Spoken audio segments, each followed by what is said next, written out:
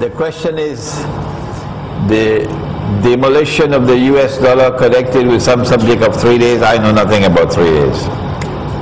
No. What I do know is that Barack Obama is not there by chance. They put him there. They put a black man in the White House. And they put the black man in the White House to take blame. To be the guinea pig, to take the blame, because they know what's coming.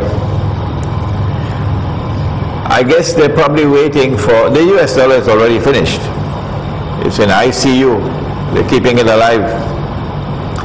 They're waiting for a war, probably. And then they blame the war for it. And the US dollar will then collapse, Wall Street will witness its collapse, and then they will demonetize the US dollar, meaning it's no longer recognized as legal tender. And because so many countries hold stacks of US dollars, you can't buy oil in the world without US dollars. That's unfair, really. So all those US dollars that you're holding will suddenly collapse. China is going to lose most of all.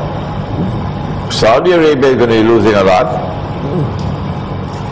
And then they will replace the US dollar with another currency which would have a fraction of the cost. So on every $1 that you had, you're probably going to get 5 cents.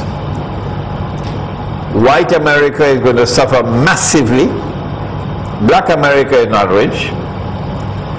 And when white America suffers this massive blow, the United States has a very curious law. In the United States, you're allowed to buy guns. Oh yeah? You can buy as many guns as you want, it's the law. So white America has lots of guns. So when the US dollar collapses, you're going to have fireworks in the United States. Fireworks, riots, killing, and they're preparing for it. But I don't know about the 3 days.